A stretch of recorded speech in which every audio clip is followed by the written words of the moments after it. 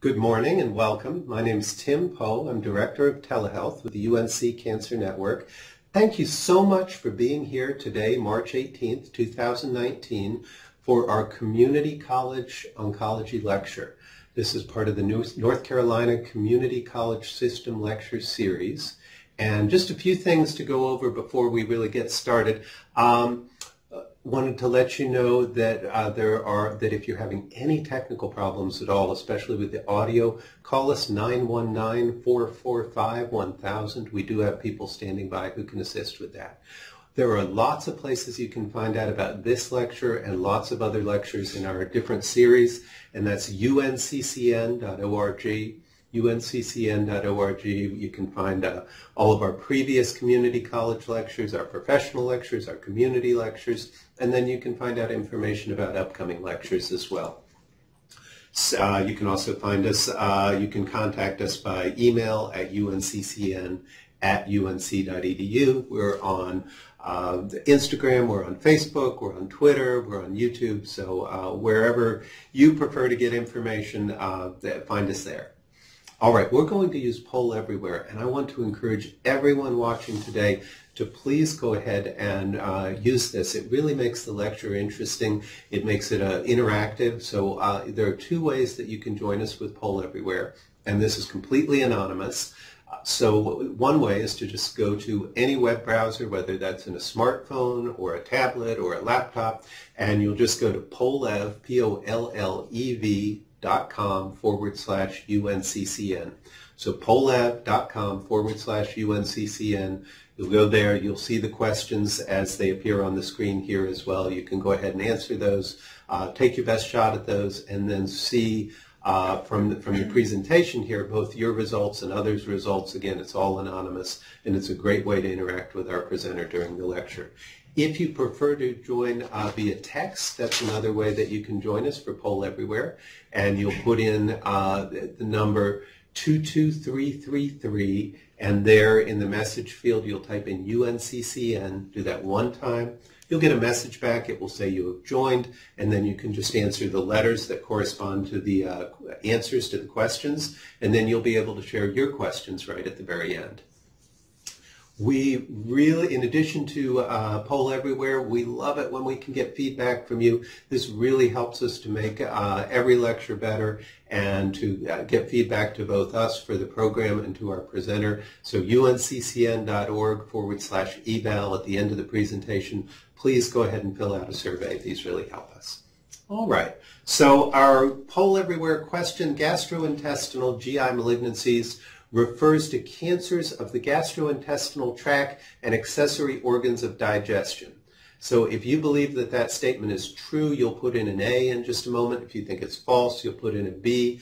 That's kind of a softball question there, hopefully. But take your best shot at it, and then we'll look at the answer in a moment. So we have our guest here sitting next to me. So Julie Hurris, welcome. Thank you so much for being here with us today. Thanks for having me, Tim. Absolutely. So let's see a little bit about you. Julie, Tar Heel born and bred, graduated from UNC with both her undergraduate and graduate degrees, began her nursing career as a bedside nurse in the surgery trauma ICU at UNC, where she fell in love with the care of critically ill surgical patients. Got it right so far? So far. All right. After completing graduate school, she transitioned into her role as a nurse practitioner with the Division of Surgical Oncology at UNC. Here she works with patients throughout their inpatient perioperative oncology experience, and that includes preoperative optimization, postoperative care, discharge planning, and postoperative education. That's right. So tell us a little bit about what your career trajectory looked like, and to so many of the students who are in different healthcare related careers, what did your plan look like? So I think we've all known patients, people who have been touched by cancer, and my aunt was one of them. And very early on, when I was in high school, she kept talking to me about how great her nurses were and how much she loved her nursing staff and how much that helped her cope with her illness and her disease, and greatly encouraged me to think about things in the medical field. So I did. That's why I went into nursing in the first place, and just fell in love with being able to care for patients at such an opportune time. like your introduction shared, I'd spent most of my bedside career in the surgery trauma ICU, which was not specifically with cancer patients, right, but surgical patients and trauma patients in particular. And from there, as I graduated from nurse practitioner school, my graduate degree, decided I wanted to focus my care on care of surgical patients with cancer to kind of mesh those two loves, if you will, Great. Desires. Great. So that's how I ended up here. Great. Well, thank you so much. A reminder to our audience that you will have an opportunity to ask our guests questions at the end, so be jotting those down, and then please share those with our presenter at the end of this presentation. So, all right, if you would take a moment to put in your answer, and I see the answers are already showing up. So we'll take about 10-15 more seconds, and if you would go ahead and put in your answer there. Again, gastrointestinal malignancies refers to cancers of the gastrointestinal tract and accessory organs of digestion. True A, false B. How are they doing? 100%. Awesome. Great. Well, thank you so much. So with that, GI malignancies, Julie Hurris, FNP, MSN, and I'll pass the controls over to you. All right. Thank you, Tim. All right, so this is kind of a broad topic, but we'll do the best we can, kind of covering all points of this. First off, I would just like to define cancer. The National Comprehensive Cancer Network is a large group that does a lot of, or all of the guidelines, using most up-to-date research and data that we have to create guidelines for care of our patients, and they define cancer as a disease of cells that have an abnormal life cycle and grow or spread into other tissue. So just keep that in mind as we go through this entire lecture. Why is this important to us? Cancer is the second leading cause of death in the United States. It's only second to cardiovascular disease. As an overview for GI malignancies, as Tim just shared in that poll question, GI malignancies include cancers of the esophagus, the stomach, the liver, the biliary tract, gallbladder, pancreas, small bowel, colon, rectum, and anus. It impacts our country greatly. In the United States in 2019, so this year, it is estimated that 1,762,450 new diagnoses of cancer for all cancer will be diagnosed. 606,880 patients will die of cancer this year. Of the digestive system alone, and you can kind of see the breakdown at the bottom of this slide, 328,000 patients will be diagnosed with malignancy of the GI tract. 165,000 of them will die. If you do the math, that means that 18.6% of all new cancer diagnoses in the U.S. in 2019 will be cancers of the GI tract. Over 27% of the cancer-related deaths that are anticipated in 2019 will be from GI malignancies. Here's another picture that just kind of breaks it down into sexes. The last chart did as well, but this one is a little bit better visual.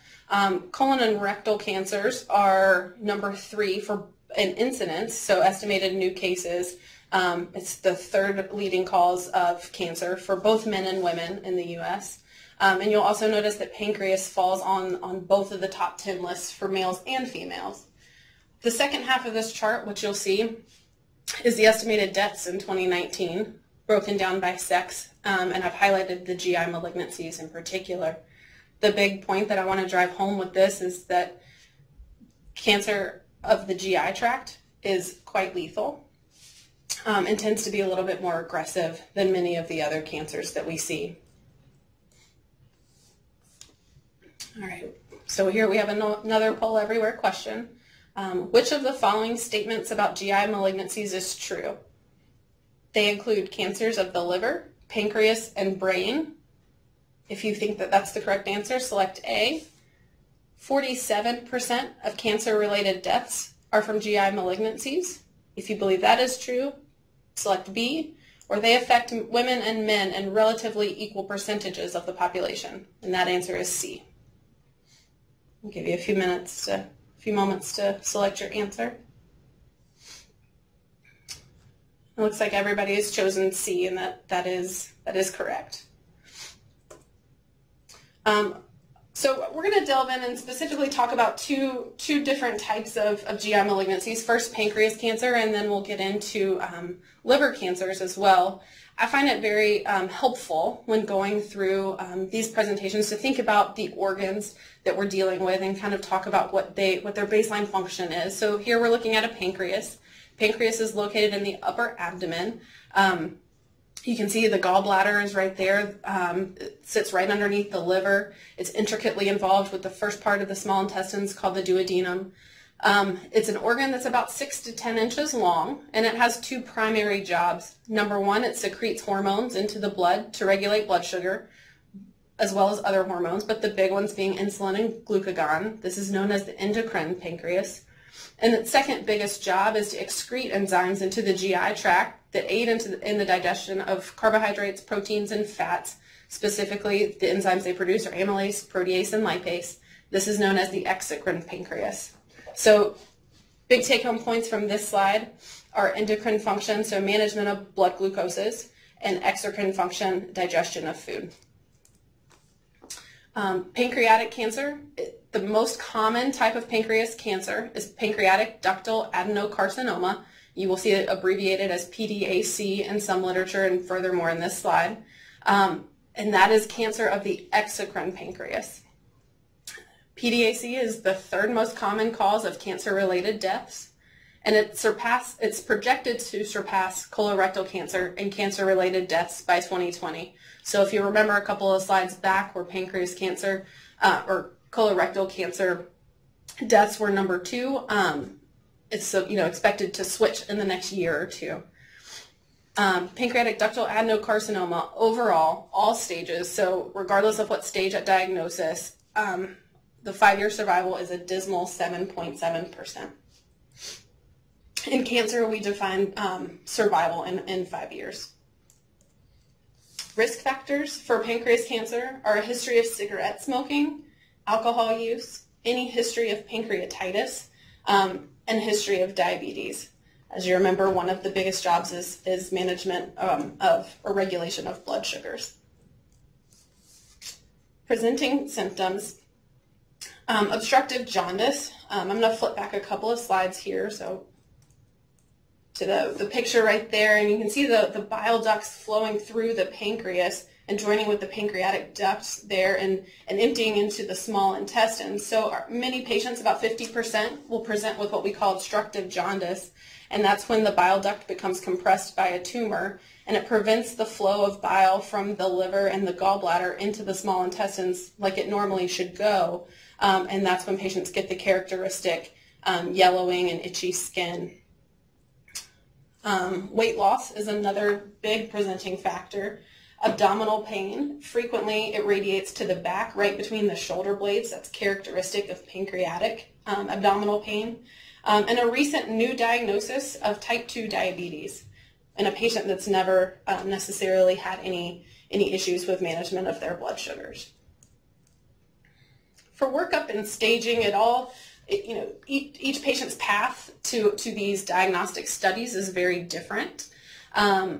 So, if somebody presents to an emergency room with abdominal pain, they might start with an CT scan where we see a mass. If somebody presents with, a bunch of issues eating or having issues tolerating food, they may have an upper endoscopy first. But regardless, we would need a pancreatic protocol CT scan, also including the chest. When we say pancreatic protocol CT scan, what we mean by that is a CT scan that has specific fine cuts at the area where the pancreas is, so we can get really, really great pictures of what the pancreas looks like, what the pancreas tumors look like, and most specifically in relationship to the vasculature that surrounds the pancreas.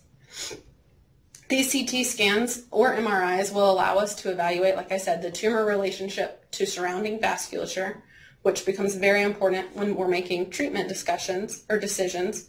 It will look at the lymph nodes in the neighborhood to evaluate whether or not the cancer may or may not have spread to those lymph nodes. And it will also evaluate for distant metastases Metastases meaning spread of the cancer from the primary tumor location to other places. Common sites of metastasis for pancreas cancer are the liver, the peritoneum, which is the lining of the abdominal cavity, and the lungs. The lungs is why it's important for us to include the chest on our CT scans. Here you'll see a picture of a pancreas tumor. That darker area where the yellow arrow is pointing is the pancreas tumor. The blue hashtag is the superior mesenteric vein, and the red asterisk to the right of the blue hashtag is the superior mesenteric artery. What we're looking for in this picture or in these scans is simply, does the mass involve those blood vessels? It's away from the artery, so it does not involve the artery in this case. And it does abut the superior mesenteric vein right there. You can see just a little bit of touching of that vein to the side of the tumor there.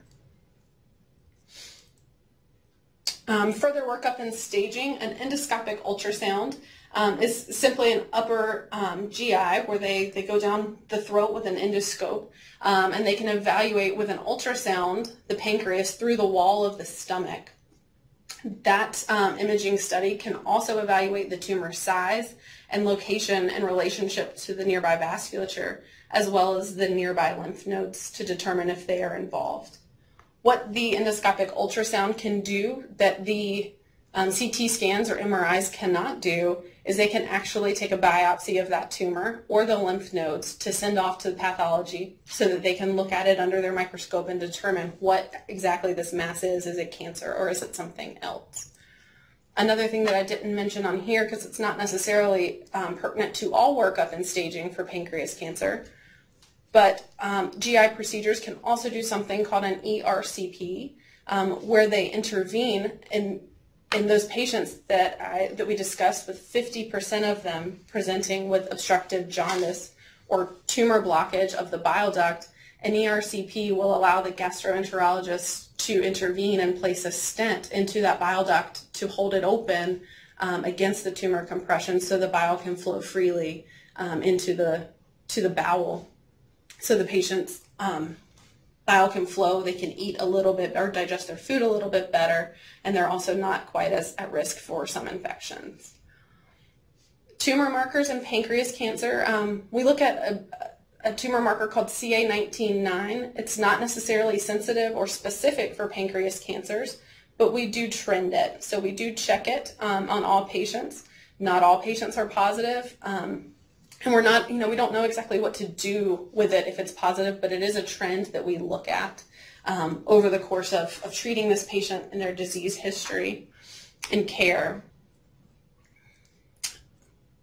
One thing you'll notice that we didn't talk about with pancreas cancer is screening. There is no current screening available for pancreas cancer. It is all symptom driven at this point in time. It's one of the reasons that with all GI malignancies that the mortality rates can be higher is because a lot of the symptoms are pretty insidious and they're generalized, and so disease tends to spread by the time that we have found any definitive diagnosis at times. This is a look at how we stage pancreas cancer, that we use the TNM classification system. This is produced by the American Joint Committee on Cancer, the AJCC. And essentially what that looks at, it's different for each type of cancer, but it looks at the tumor size, so that's the T. It looks at regional lymph node involvement, and that's the N. And M is distant metastases. So there's a different chart just like this for each cancer, but this one is the specific staging chart for pancreas cancer. And so various treatments before we kind of get into how we treat pancreas cancer. Surgery is we consider this a local therapy. It only works where we can remove tumor and reconstruct, either reconstruct the GI system, or where we can take out parts of organs and live with the part that we have remaining, for example, in the liver, which we'll get to later. Radiation is just use of x-rays to kill cancer cells. It's also considered a local treatment. It works in small, defined areas. And then chemotherapy or systemic therapy are medications that can be given either IV or orally, and they travel through the body to treat cancer cells all over. So when we're thinking in the big scheme of treatment of cancer, the spread of cancer throughout the body or localized cancer in the body kind of frames how we think about what treatments we need to use on this patient. So for example, a patient that has a newly diagnosed pancreas cancer, even if it's newly diagnosed, if it has spread elsewhere or metastasized somewhere, most of the time, almost all of the time, surgery and radiation are not necessarily the primary point of treatment. So here's a little bit more in-depth picture of the pancreas anatomy. Most specifically, what I want to look at here is the blood vessels. You can see a really good image of the blood vessels, the major vessels that are involved in the pancreas. And those are those blood vessels that I was talking about on the CT scan that we're looking at. We're looking at tumor relationship to the superior mesenteric artery, to the celiac axis, which are all arteries that supply a large portion of blood, oxygenated blood, to the GI tract. And then the superior mesenteric vein and the portal vein, which empties a lot of the blood from the GI tract back to the liver.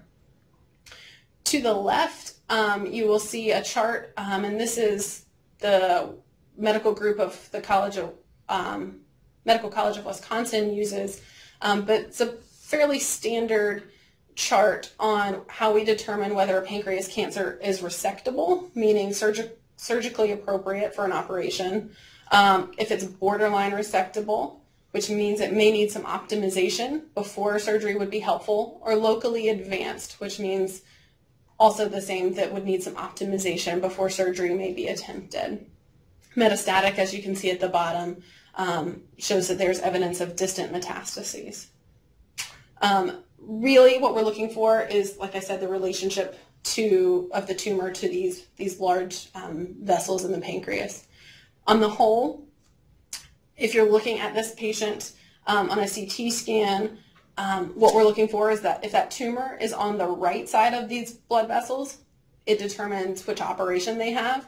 So if it's on the right side, we would recommend a pancreaticoduodenectomy or a Whipple. If it's on the left side of those blood vessels, we would do what we call a distal pancreatectomy and splenectomy.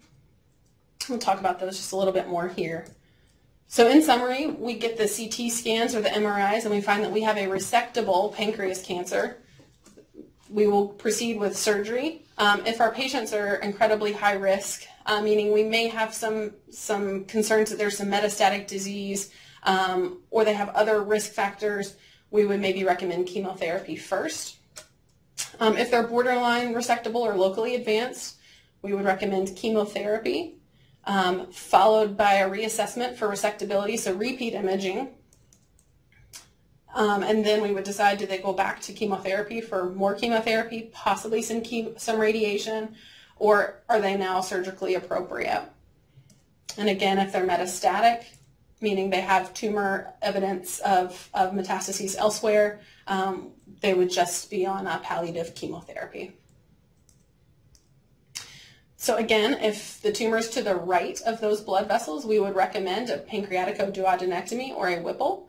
This picture is a really good picture of exactly what's removed in a Whipple. It's a very large operation where we remove the distal or far part of the stomach, the gallbladder, the first portion of the small intestines, and the head of the pancreas. And then we have to reconnect all of these things to reestablish GI continuity. So there's a new connection called an anastomosis between the pancreas and the small bowel, the bile duct from the liver into the small bowel, and then the stomach to the small bowel. For a distal pancreatectomy and splenectomy, a little bit of an easier operation, and that's where we take the far portion of the pancreas plus the spleen, and that's just because of the intricate association with the blood vessels there. So surgical interventions, anytime we're assessing our patients for surgical, intervention, what we're looking for is, are they nutritionally appropriate for surgery? Is there anything that we can do to better optimize their nutrition before surgery? Because this will certainly help in recovery. Again, many of these patients have newly diagnosed diabetes.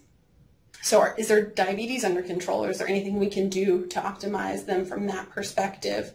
Again, it will help with wound healing and recovery, as well as obvious optimization of medical comorbidities. So if someone has severe cardiac issues or respiratory issues, it's certainly going to make it difficult to undergo such a large surgery and recover from that efficiently. For both of these operations, we're looking at a hospital day somewhere in the 5 to 10 day range. Sometimes it's a little higher than that, maybe even 5 to 14 days. The Whipple operation is generally more on the 7 to 10 day side, whereas the distal pancreatectomy and splenectomy is closer to the 5 to 7 day expectation. Overall, it takes about 12 to 16 weeks for these patients to feel that they've somewhat recovered, almost 100% recovered, and many of these patients are going to undergo chemotherapy after surgery, which may make that recovery even up to, we tell our patients oftentimes, 9 months to a year before they feel like they're even close to 100%.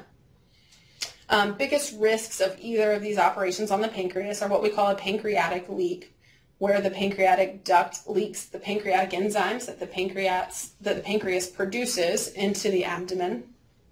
Gastroparesis, the stomach is just kind of stunned after this surgery, and the stomach just doesn't empty very well. So gastroparesis literally means paralysis of the stomach. And exocrine pancreatic insufficiency is where the pancreas, because we've removed part of it, now doesn't produce enough of those enzymes to help in digestion of food. So that's why we see the post-operative nutritional deficits. Many of these patients already had weight loss coming into these surgeries. They weren't eating well to begin with, and now we've removed part of one of their organs that helps them digest food and rerouted their GI tract if we've done the Whipple, and that really creates some nutritional deficits. With any operation, and especially looking at that 5 to 10 day hospital stay, these patients really develop some endurance deficits where they're really truly only able to do a little bit of activity at any given time. So we really push them to do more and more. And that's why up front, any of these patients coming in, we certainly recommend that they're doing some cardiovascular work at home, even if that's just walking 20 to 30 minutes a day. Chemotherapy and radiation for pancreas cancer, it's certainly an integral part of their care. Recommended chemotherapy for resectable, borderline resectable, or locally advanced pancreatic cancer is essentially 6 months of chemotherapy, which is given every other week. The reason we recommend that is because we know that 80 to 90% of patients who even have a curative surgical resection will develop a recurrence that's not at the pancreas. It is elsewhere in the body or metastasized elsewhere. There are several different regimens that an oncologist can choose. That's largely based on each individual patient, their medical comorbidities, their functional status at the time, and the tolerance of each individual regimen. So there's two different ways we think about chemotherapy and radiation. We think about it in the neoadjuvant sense, and that's before surgery, where those locally advanced or borderline resectable cancers aren't quite ready for surgery. We would recommend chemotherapy and or radiation first. This does require a definitive tissue diagnosis before a medical oncologist would be giving any chemotherapy, which means they would have to have a biopsy-proven pancreas cancer. The benefits of this are that it would allow for tumor downstaging and improved surgical resection margins. It also allows time for some, pretty clinically progressive or occult disease to be identified, and it may spare an unnecessary operation. And what that really means, it sounds harsh, but if a patient has a biologically aggressive pancreas cancer, if they're getting 6 months of chemotherapy, in that 6 months, if they develop sites of metastasis, they likely would have been those patients that recurred quite quickly after their surgery. And if we haven't operated yet, then we've spared them such a large operation plus a recovery when we probably would not have changed the trajectory of their disease process. If chemotherapy and radiation follows surgery, we call that adjuvant chemotherapy or adjuvant radiation. And the reasons why we advocate against this most of the time in pancreas cancer now is because up to 50% of patients who go to surgery first will not successfully finish their chemotherapy due to all of those complications that we've already discussed on the previous slide. It also does not allow for possible tumor downstaging prior to surgery. So once we've gotten a patient through their 6 months of chemotherapy plus their surgery, plus or minus radiation, they fall into a surveillance category. The surveillance is they would see an oncologist or a surgical oncologist every 3 to 6 months for 2 years, and then maybe every 6 to 12 months from then on until 5 years, as clinically indicated. During those surveillance visits, we would be doing an entire history and physical to see if they're having any symptoms of recurrence, any symptoms or sequelae of the treatment that they've already undergone.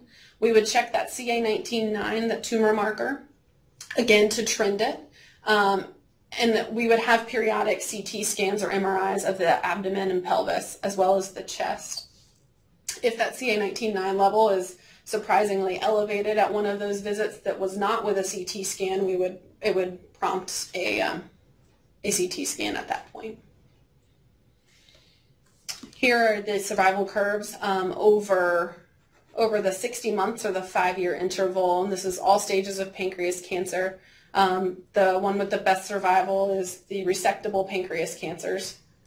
You get about close to a 20% 5-year survival of a resectable pancreas cancer. And you can see that the metastatic pancreas cancer, most of our patients have passed away within the first year. All right.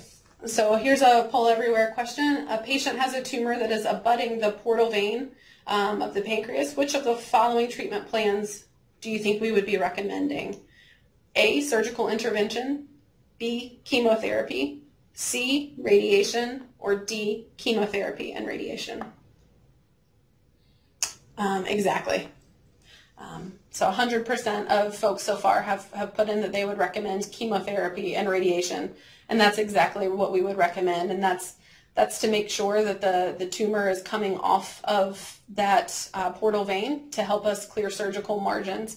Now, the radiation is kind of plus or minus on that one. The chemotherapy is a definite. Radiation, if we had close margins at the time of surgery, we would recommend some radiation. Or if on imaging studies after completion of chemotherapy, it still looked like that portal vein was involved, we would quite possibly consider some preoperative radiation as well. All right, so here's a case study. Recently we had a patient who's a 56-year-old African-American male. He had newly diagnosed type 2 diabetes. Otherwise, he was in his usual state of health, had no significant medical problems other than this new diagnosis of diabetes. He was relatively active and had no physical limitations. So his primary care physician was treating him for this new diabetes. And then all of a sudden, a month later, he develops a painless jaundice and pruritus. Bilirubin levels are elevated with jaundice, and that's what causes the pruritus, which is just the global itching. Their skin just itches all over. He was referred to his local gastroenterologist, who completed some lab workups and did a liver biopsy that didn't really show anything. And so an additional 2 months after development of this, the patient was admitted to UNC, and his bilirubin level was 3 times the upper limit of normal. And so the bilirubin level is what was causing the painless jaundice. He got a CT scan on admission to UNC, showed a 3.5 centimeter mass in his pancreatic head, which was compressing the biliary ducts, and causing upstream dilation of the biliary system as well as the pancreatic duct, and that was all from obstruction of the secondary to the tumor. His mass abutted the portal vein, and there was no enlarged lymph nodes noted on the CT scan. We had our gastroenterologist complete an endoscopic ultrasound that confirmed a 3 centimeter mass in the pancreatic head, also with biliary obstruction, abutment of the portal vein. They biopsied the mass at that time, and they did an ERCP and placed a metal stent to alleviate the biliary obstruction. His biopsy results revealed pancreatic adenocarcinoma, or pancreatic ductal adenocarcinoma, PDAC. His CT of his chest was completed for final staging and showed no evidence of metastatic disease in the chest. His CA19-9 was normal. His tumor was deemed borderline resectable due to the abutment of the portal vein, and he was referred to medical oncology for chemotherapy. He had interval CT scans after cycle 4, cycle 7, and cycle 12 of chemotherapy, which revealed a stable mass in the head of the pancreas, but with continued abutment of the portal vein. He was deemed appropriate for surgery, so we took him to the operating room for surgical resection 4 weeks after his last chemo treatment. His mass was in the pancreatic head, so to the right of those blood vessels, so he had a Whipple. His postoperative course was uneventful, and he was discharged home on postoperative day 6. His final pathology revealed a YP-T1C-N1 pancreatic adenocarcinoma, and he had positive margins. So the YP is just nomenclature for us to see that he's already had treatment prior to his surgery. That's what the Y means. P is pathologic staging, meaning that's the sample that was removed during surgery. And positive margins means that the edges of the specimen that was removed during surgery did have cancer all the way to the edges. His pathology results were reviewed at UNC's weekly GI multidisciplinary tumor board, and recommendations for this patient were to undergo further radiation therapy due to the positive margins. He was then referred to radiation oncology as recommended and is currently completing a course of radiation therapy. After completion of that, he will begin a surveillance program, including, every 3 months, if not more frequent, history and physicals, labs, and CT scans. So next we're going to talk about liver cancer. So here's a picture of the liver. Big things to kind of note on the liver is we can certainly live without, a pretty good size of our liver, but we do have to make sure if we're removing part of it that there's enough liver left and that the liver has appropriate blood flow to, appropriate blood flow away, and that it has appropriate biliary drainage after a surgical intervention. So the liver does a lot of things. It's located in the right upper quadrant of the abdomen. It produces bile, which aids in the digestion of fats and removes waste from the liver, excreting it into the intestines and ultimately into feces. It produces proteins found in plasma, produces cholesterol, stores excess glucose, and creates glucose when the body doesn't have enough. That's called gluconeogenesis. It regulates protein levels and protein metabolism. It processes hemoglobin and stores iron, filters blood of toxins, regulates blood clotting, and it clears bilirubin via the bile, which is what we were just discussing in the last case study. There are several different types of liver cancer. You can have cancers of the biliary tree within the liver. You can have metastasis of cancers to the liver. But what we're going to talk about today, specifically hepatocellular carcinoma, or cancer of the liver cells themselves. This is the 5th most common cause of cancer in the world, 3rd most common cause of cancer-related deaths worldwide. In the U.S. specifically, rates of hepatocellular carcinoma are rising. Incidence has tripled in the U.S. since 1970. The 5-year survival rate for all stages of HCC is only 16%. 90% of HCC develops in the setting of liver cirrhosis.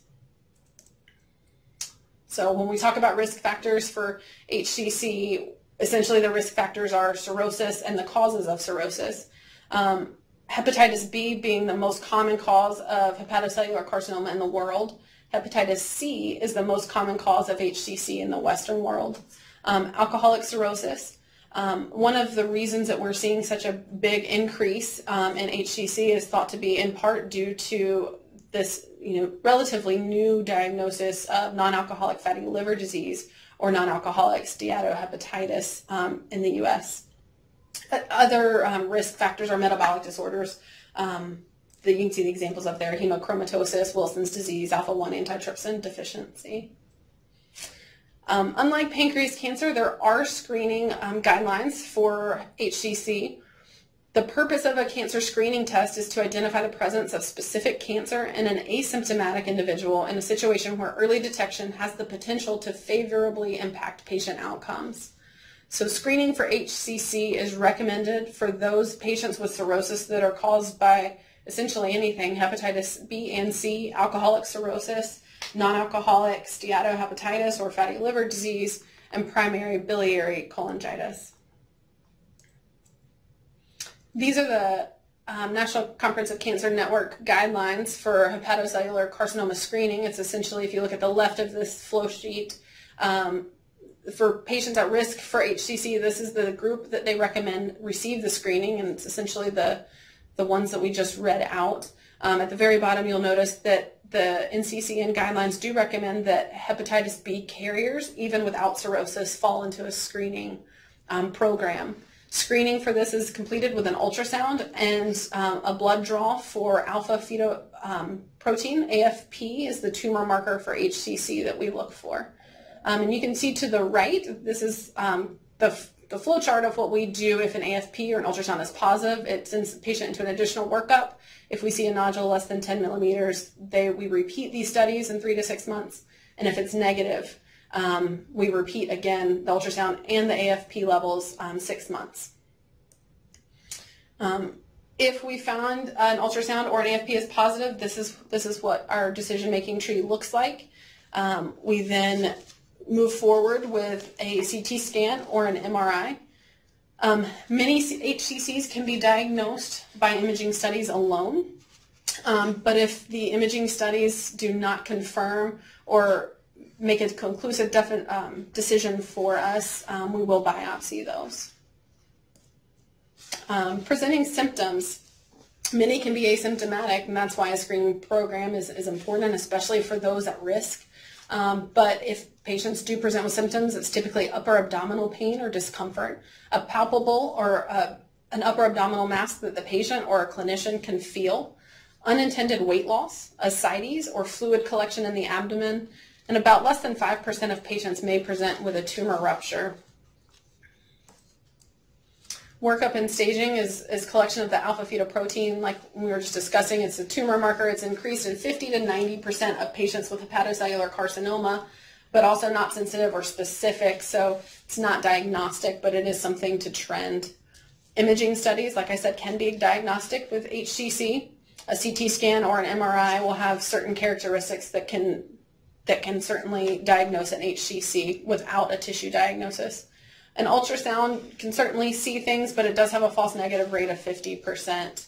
And again, if any of the imaging studies are equivocal, we do recommend a tissue diagnosis with a biopsy. Here's a CT scan with an image of hepatocellular carcinoma. And it's that darkened, kind of lobulated looking area there on the liver. And those, the lighter kind of lines you see going through the liver are the blood vessels. This is just the TNM staging for hepatocellular carcinoma. So if HCC is confirmed, we do have to assess the patient and the patient's liver for surgical intervention. One of the treatments is either surgical resection of the liver with the tumor or potential for transplantation. What we need to work up in either case is the history and physical for each patient, a hepatitis panel, and other liver studies, including their protein levels, their clotting factors, or clotting ability with their PT and INR. And we also need to assess if this cancer is spread elsewhere with a chest CT.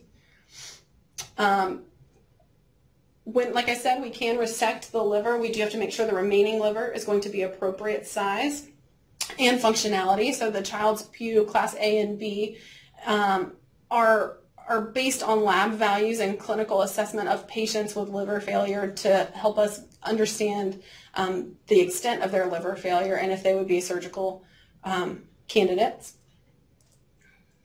So adequate liver reserve and suitable liver remnant is the big part there. Essentially, we want to make sure that if the patient has a healthy liver, that we leave no less than 20% of their liver volume. And if they are cirrhotic, we're shooting for about 40%. How do we determine if they're operable or inoperable? If they are otherwise medically suitable for an operation, it's all about tumor location. And if we can leave blood flow to the liver, blood flow away from the liver, and biliary drainage from the liver, and leave them with a suitable amount of liver based on their other liver comorbidities. Surgical considerations are similar to that of the pancreas cancers, is nutrition, preoperative nutrition status, and optimization of other comorbidities such as the cardiac and respiratory diseases. Post-op, you're looking at about a 5 to 7 day hospital stay for these patients and a 12 to 16 week post-op recovery. Post-op endurance deficits are a big thing, especially as the liver is regenerating and they're recovering from surgery. The liver does regenerate quickly, and we will see a significant improvement in the course of days to weeks even in the size of these patients' liver. Surgical risks for hepatectomy or partial hepatectomy which is removal of the liver or parts of the liver, is bleeding, infections, and liver failure. And then they would also fall into surveillance after completion of a hepatectomy, or partial hepatectomy, I'm sorry. Imaging is every 3 to 6 months for 2 years, and then spaces to 6 to 12 months after that, similar to the pancreas protocols. Alpha-fetoprotein levels are drawn every 3 to 6 months for 2 years, and then spaced to 6 to 12 months. And then would fall into another pathway if disease recurrence or metastasis is noted. We would also certainly make sure that a hepatologist is involved, especially if they were carriers of hepatitis B or hepatitis C for treatment of the underlying viral disease.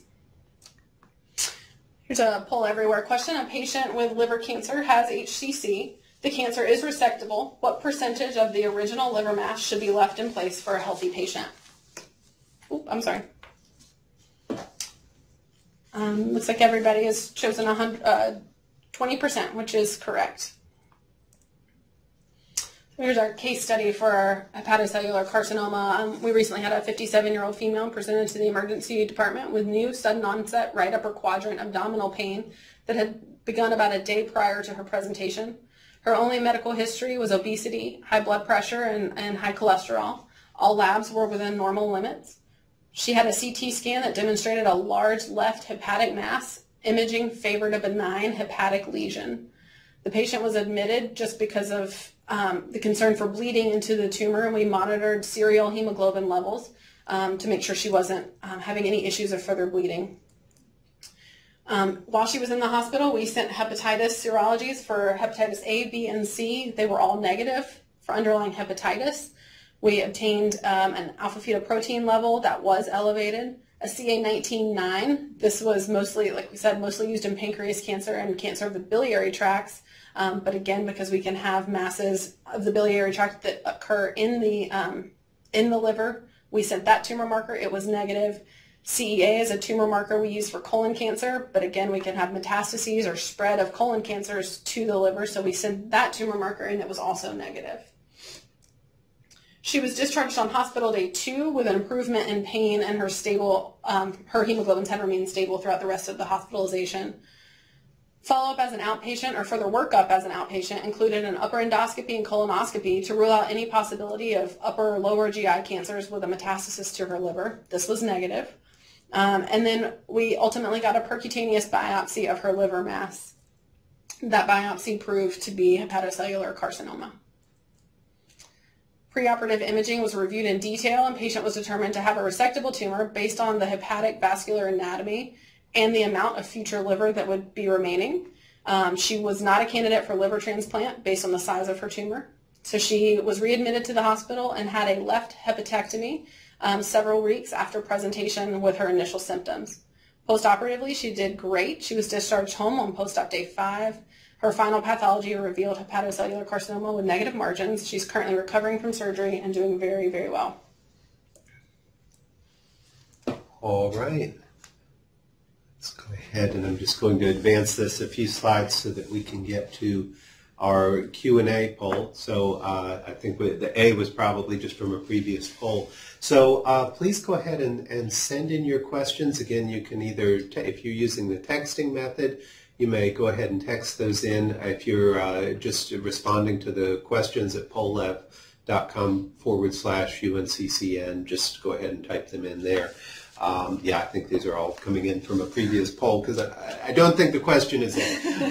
So I've got several, but I don't want to monopolize our guests, so I hope that you all have questions that you send in. So first and foremost, 80% of the liver, I mean, I know the liver is a big organ, but removing 80% of that, what is the impact on a patient's lifestyle given that significant amount of the organs can be removed?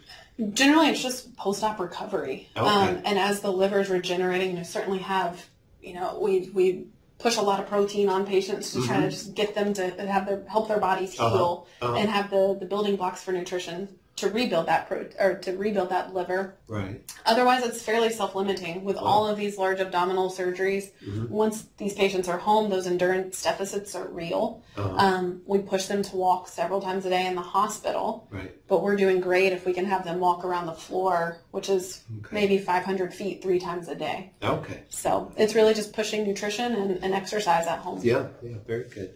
You mentioned with the pancreatic cancer, with the upper endoscopy and being able to do a biopsy. So is the clinician performing the upper endoscopy actually going through the wall of the small intestine in order to do that biopsy? Is that how that works? Exactly. They can either go through the walls of the duodenum, which is the first portion of the small intestine, or through the walls of the stomach. Okay, great. And back to pancreatic cancer also, what is it that makes this disease so lethal? And we hear a lot about that, and we hear about people of notoriety have had this and not had very long survival rates either. Is it more about the recurrence of the disease once treated, or about the metastatic effects? Pancreas cancer is something that it's just an aggressive biologically aggressive cancer. And we're learning more and more about that and how to treat that more aggressively. And that's why in the last few years we have gone to trying to treat most of these up front with chemotherapy, because we do believe that this is overall more of a systemic disease than a local issue. Gotcha. Most of the recurrences, I think the statistic is 80 to 90% of recurrences are not local recurrences, so they're not at the pancreas. It's a metastasis elsewhere. Right. And I see one of the questions here is, what are some standard regimens for pancreas cancer? There's a couple different regimens that we use, and I apologize, I don't know very much about these because I focus in surgical oncology, but there's about three-ish regimens that the medical oncologists use, and they are given every other week. They are anywhere from 1 medication to up to 3 medications.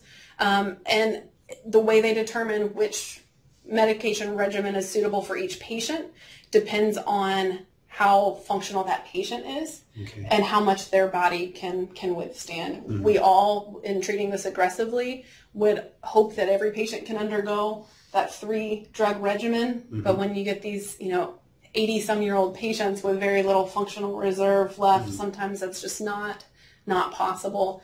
These medications all have side effects to them, and so even some of our younger patients cannot tolerate these three-drug regimens that are quite difficult to tolerate and to take. So, and what does that decision making for the clinicians look like in practice? So you'd start by prescribing all 3 of the medications, and then you'd be carefully monitoring side effects. What might happen next? It depends on the comfort of the clinician prescribing. And the functional status and comorbidities of the patient. So let's say a young, healthy patient, and young, would consider, 60s, 70s, sometimes young, if that is the presentation from the other medical comorbidities, no other issues. The clinician may start with the 3-drug regimen, and if the patient doesn't tolerate that, then they might go to the 2-drug regimen. Sometimes we do the opposite. Sometimes they'll start with the 2-drug regimen, and then if they tolerate that reasonably well, they'll escalate and do the 3-drug regimen, or they'll go backwards. Okay, thank you. We have just a couple of minutes left for questions, if you have any others that you'd like to ask. Let's see. So you mentioned tumor markers. So for our audience, those tumor markers, those are always discovered through blood work. Is that correct? Yes. Okay. And so some tumor markers are closely associated with certain types of cancer, and others, as you mentioned, with pancreatic cancer. The fact that it's there may or may not be an indicator for that type of cancer. Correct. Okay. Let's see. I had a question about surveillance as well. So when you're talking about, let's say, I'll just throw out a number, 65% 5-year survival rate. Does that factor in the surveillance as a part of that? So if somebody would getting all of those surveillance steps, having those surveillance steps be part of that survival rate then? So I think what you're asking is, does the biological aggressiveness of each cancer impact our decisions on how we surveil our patients? And I guess so if somebody opted, let's say somebody had a 65% 5-year survival rate, but she or he did not utilize the surveillance and did not keep up with the surveillance, would that negatively impact that survival rate, so that survival rate might go down because the surveillance wasn't being done within that 5-year period? So what we hope to accomplish with any surveillance program is catching either metastasis or recurrence quicker. Right.